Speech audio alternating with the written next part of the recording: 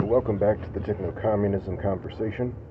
I'm going to talk a little bit about the revolutionary cybernetic socialist project in 2024, 2025, 2026. This thing that I call the thing that will lead in short order, I believe, to technocommunism. And I guess I was talking to a friend of mine just earlier today, and we were talking about a pretty famous person that we both had occasion to meet in the past. This person, his name is Ben Goertzel, and he is a person who has projects that are fairly consistent with this revolutionary cybernetic socialist outlook, but he does not, in my view, have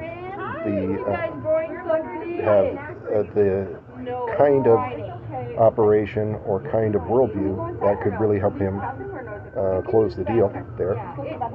And so I'm going to describe for a moment why I believe that is the case. And this is a person who I had kind of, I guess you could say, a man crush on for many years. And a person of the rare distinction of a person who I would say that I've met in real life, who's also a kind of political philosopher who influenced my thinking. I can scarcely think of anyone who has influenced my thinking more than this person, Ben Goertzel. It's sort of the same reason why I read pressers from Ray Kurzweil every year or so, even though I regard him as a false prophet, head of a fascistic organization, essentially. The problem of Ben Goertzel is on a similar scale. Ben Goertzel goes on a lot of shows, and often will it's a recurring theme. I've seen him talk about authoritarians, the problems of open source technology, let's say, being used by authoritarian governments. This word authoritarian government is entirely meaningless, right? He's not talking about France, the US being the worst, the UK, and he's talking about enemies of France, the US, and the UK. The US, for example, has a military-industrial complex of about $1 trillion a year. It's the world's worst polluter. It protects other super polluters. It's a goddamnable thing that should not exist. It's the acme of authoritarianism. It also has imprisons approximately 25% of darker-skinned people living on this continent in the course of some point for some serious amount of time in the course of their lives for chicken shit, right? Why are Native men's and African men's lives being cut short? Because this is a white supremacist country. Why are they being imprisoned? Because this is a white supremacist country. Why is the Native life expectancy half of that of the European American life expectancy? Because this is a white supremacist country. Because, the actually existing fascism of this world is not something that offends Mr. Goertzel. It's a theoretical authoritarianism that's very, very selectively interested in things that are not particularly fascistic, and very, very selectively disinterested in the things that are particularly fascistic. And this isn't something that he did like 3 or 4 times in, shortly after the Patriot Act or something in 2004 or something. It's something he's done consistently. And somebody says, I worked in D.C. for a long time, and I'm cozy with intelligence agencies, So I say this all not to say that Ben Goertzel is an arch criminal of humankind. I say this to contextualize where we are in 2024, 2025, 2026 in the process of building a revolutionary cybernetic socialist set of projects and outcomes. So if you go to the singularity.net channels or pages, you'll see things that would seem to be talking about this, right? But I'm not convinced that this group of computer programmers are going to build the thing that I describe on this show, effectively using AI agents of a certain strength today, strong enough, artificially generally intelligent enough that a network of such could be built into a proxy hive mind, empowering users and ultimately all world citizens to work on projects of tremendous impact and ultimately build a humane and sustainable economic system, the minimal necessary condition for a humane and sustainable world, not the one that we live in where humanity is slated to die in some decades. So is somebody who has that relationship, that seeming relationship with the military-industrial complex, who basically is a pro bono CIA asset, saying CIA talking points. Every time they talk about revolutionary outcomes, it's a half a dozen CIA talking points peppered in there. And Mr. Goertzel is not unique in this respect. Every technologist does this. Every technophile, public-facing technophile, does this. Every AI pundit does this. This is the poison of anarchist thought relative to scientific socialist thought, because they're very, very selectively interested in upholding Western fascistic institutions and very disinterested in actually being anarchic. It's a uniform thing. I'm going to change gears now rather than attacking somebody who I kind of want to be friends with. I believe that our environment is crying out to us, however, that we have to make significant changes and be this revolutionary force, this cybernetic socialist revolutionary. Inequality is at the worst that it's ever been by many measures. The possibility of human life continuing is by far the worst that it's ever been. And but a new era does lie within our grasp, and a certain kind of thinking, systems thinking consistent with cybernetic socialism is important here. Systems thinking is a powerful tool that will help us build this necessary revolutionary cybernetic socialist polity that we need for humankind to survive. And you might say, oh, I don't know that humankind is going to go extinct. It might just be the case that many billions will die. And I don't know who those people will be or where or when.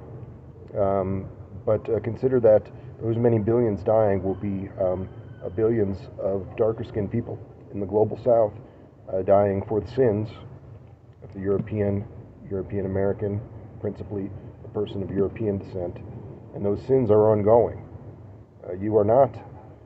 Shell Oil still has a headquarters. It hasn't been burned to the ground yet. The military-industrial complex still has a headquarters, many headquarters, hasn't been burned to the ground yet. You're not doing those things.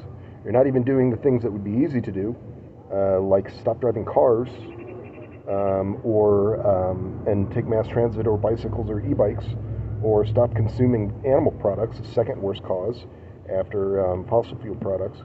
So you're not doing any of the things that would exonerate you from being this essentially genocidal maniac who's killing billions of people in the global south in 2050,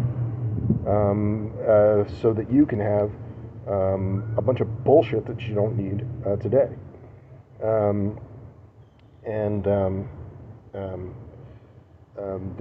The old ways must be destroyed, and that's not an easy thing to do.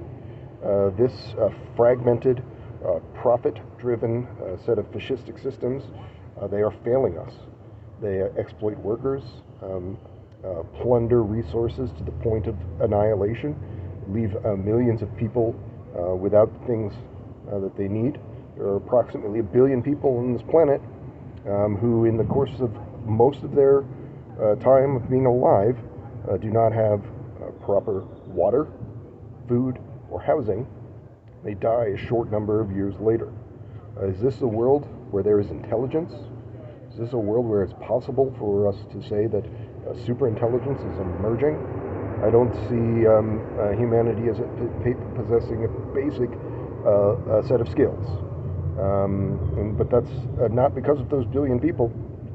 It's because of these fascistic institutions that you, Westerner, uphold. So we have to consider this new paradigm, the revolutionary cybernetic socialist and ultimately technocommunist outcome, and one that sees the economy not as a battlefield for extracting resources on behalf of the ruling elites, but as an ecosystem that we must treat with care, where every element is interconnected and where the economy exists to provide services and necessaries and safety to human beings, not for the extraction of private wealth at the expense of those things. And so cybernetic socialist systems thinking allows us to see the big picture, and it teaches us that change in one part of the system ripples throughout the world. The polar vortex in the North Pole reversed. It completely reversed in the last few days. And meteorological phenomena of a stranger and stranger kind, because human activity is going to be part of your life in the years to come. And that kind of human activity must be stopped at any cost. Again, why is Shell Oil still standing? Why does that still exist? Why do these people who have polluted so much of this continent, like 3M and Dow and DuPont, why do those things still exist? Some of those had to pay damages for making water undrinkable for much of the world, but the damages are nothing compared to the resources that they still have at their disposal as a for-profit operation that should not exist at all, much less an ecocidal for-profit operation. That's these people should have their heads chopped off, right? You're going to die if you don't do that. I don't think that people really put any of this in its proper context. These ecocidal Americans, these upholders of the military-industrial complex, these upholders of ecocidal corporations, these people would generally be called conservatives. What are they conserving? They're killing themselves. They're supporting people who are killing themselves and killing everyone else.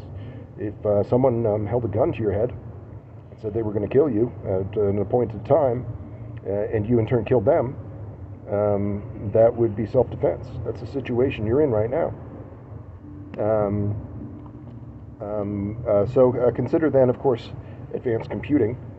That's what this cybernetic socialist, as described here, is meant to suggest. There's other definitions of this term that deviate from that slightly.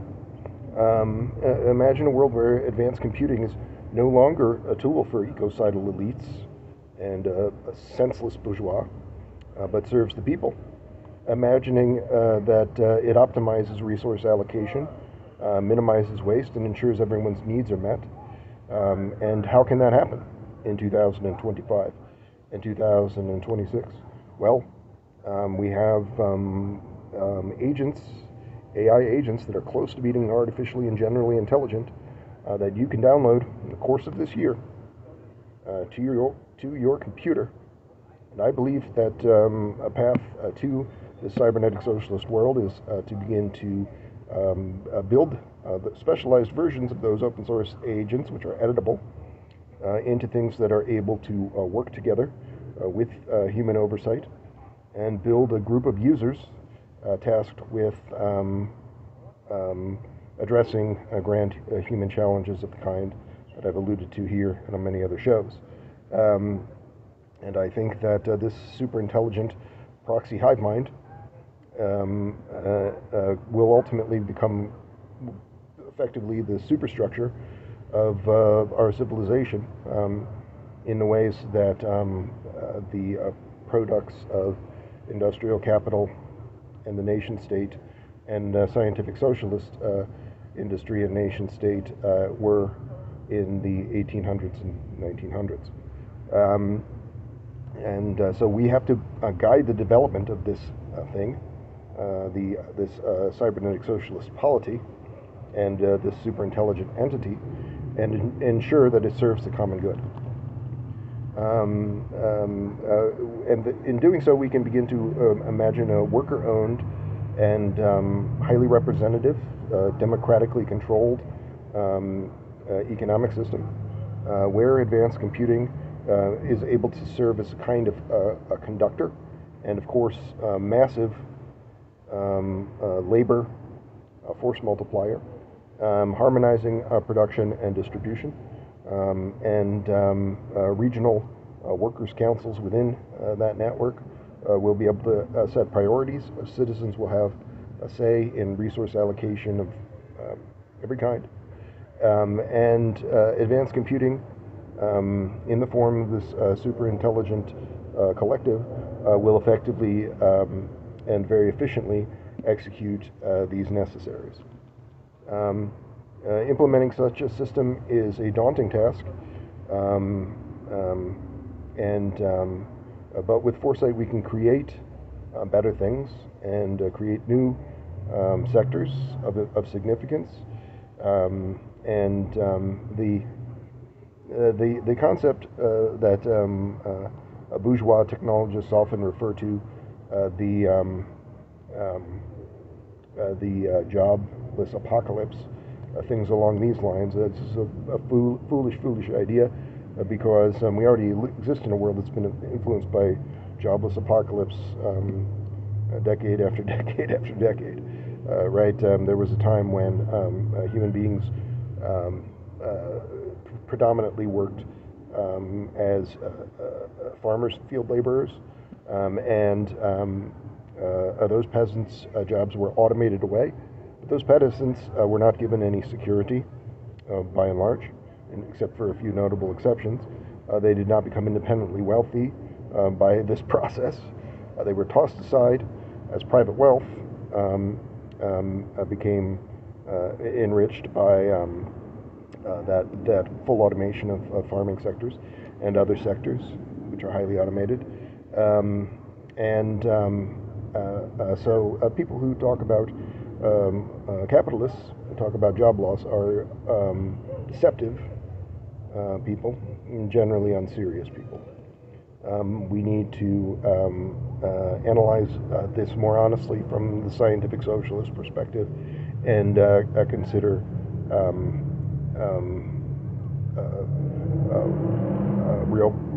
real solutions to this. This set of concerns really shouldn't have that much to do with work. If you have a massive workforce multiplier, as this superintelligence network or advanced computing generally is, then the question is ending precarity and scarcity for human beings and building systems to match these strengths. And so you can imagine a world where healthcare is a basic human right, housing is a basic human right, basic needs are met, all manner of services are offered as free goods, including not just primary education but secondary, tertiary education, all the world around. This is something that, by the standards of 1925, were all achievable, except that fascists prevented those things from being achievable, namely the United States and Western Europe, the North Atlantic. I was listening to an audiobook about about the Soviet Union as I fell asleep last night, and so I learned some new facts about the so-called Russian Civil War, which was, of course, the attempt by these North Atlantic powers to stop People's Revolution from taking down a monarchy, one of the worst monarchies ever to exist, in fact. So people in great number came from the United States in the years between 1917 and 1923 approximately, and other countries, and great amount of resources were sent by these imperial powers to prevent these very things that I just described a moment ago from occurring. Housing becoming a human right, healthcare becoming a human right. Fast forward to 2024, I believe we are in a world where not just healthcare could become a human right, but radical life extension could become a human right. Everyone could live as long as they want because of emerging biomedical breakthroughs and this advanced computing superstructure. But that's not going to be done under capitalism, where in the most AI advanced country, by certain measures, the United States, there is not even a public health service, much less a public health service that treats aging as a disease. And as a result, 100,000 people's lives are cut short in North America, following the racist pattern that I described earlier. So I would encourage you to let this scientific socialist truth sit and consider the wisdom of the cybernetic socialist systems thinking that I've described. And if we as a people are able to do this, we will begin to harness the power of advanced computing and build the technocommunist world that we deserve. And a future of collaboration, sustainability, and shared prosperity awaits us if we have the courage and insight to do this. Let us claim this new world together. I have one or two other notes I was going to do, but I think I'll end it. Thank you for your time.